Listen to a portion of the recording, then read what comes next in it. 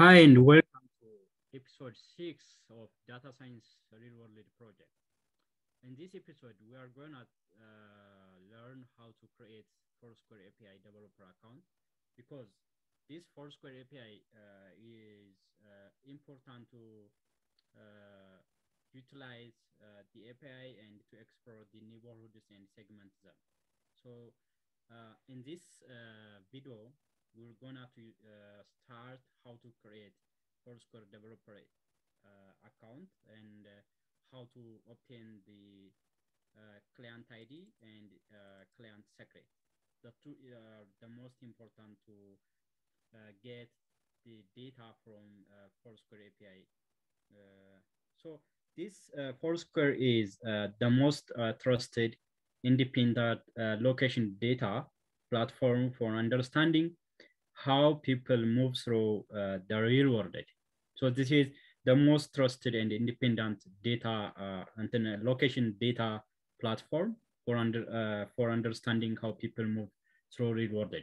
So to do this, you need to register for the API developer account to get your credentials. First, you should register and get your credentials. If you are new to the Foursquare API developer, you can register here by creating a developer account.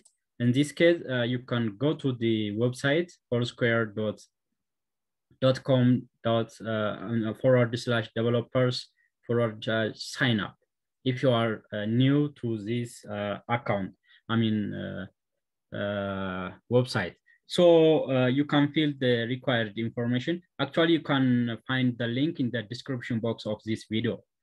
Then you can fill the required information is here: first name, last name, email address, and password is required. Job title, you can put your job title actually, and company name. If you don't have any company, you can put any name, it doesn't matter. And industry that relates to your company, in which industry your company is categorized. You can choose from this option. If that is not related to those of the industries, you can select other.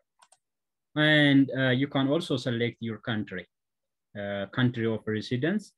And finally, check I'm not a robot. And confirming that by accepting the policies and terms of the Foursquare API, the Foursquares, by checking this checkbox, and finally click on sign up.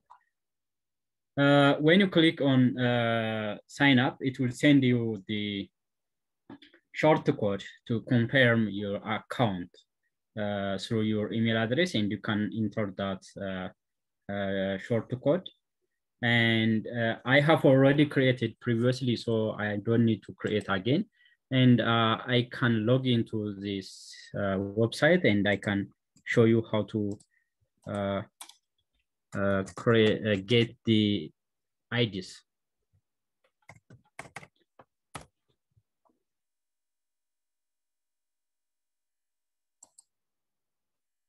Okay, every time it will send you the, when you are login to make it trusted, you are required to enter the code that's sent through your email address.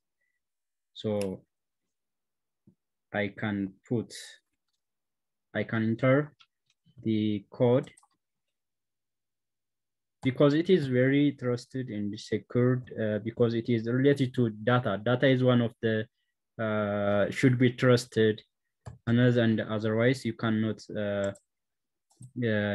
get the required data if you don't have authorization for that data. Okay, here you can get this when you are authorized, sign up and enter the code that's sent to your email address. And here you can find create a new project. Click here and you can select the organization. Actually, you can select your name. Your name is your organization. Put the project name, ePython data science project. Okay, then create a new project. That new project is created. Here, the client ID and client secrets are already created. You can generate the API key here, click here, and the name of the API, a Python lab project. Just put the unique name for the, every API you are going to generate. You can copy this actually, but it doesn't matter. You can keep as it is already created that you can revoke anytime you want. And the client IDs and its client secrets are already created here. So you can copy this client ID and you can save to the variable in your Jupyter notebook as a variable, your Foursquare API client ID, and also copy the client secret from this.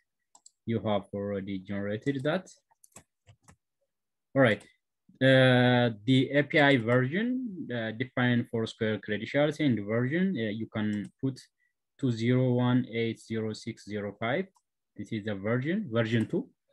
And limitation, the default Foursquare API limit value is 100. You can run 100 times this API, this client ID and secret. Then this is the information you are required. Don't distribute to the public because this is the credential information. It should be kept secretly and don't share friends or any others. It should be privately keep for developing your project. Watch the next video about how to get nearby the VN using your API developer account. Thanks for watching.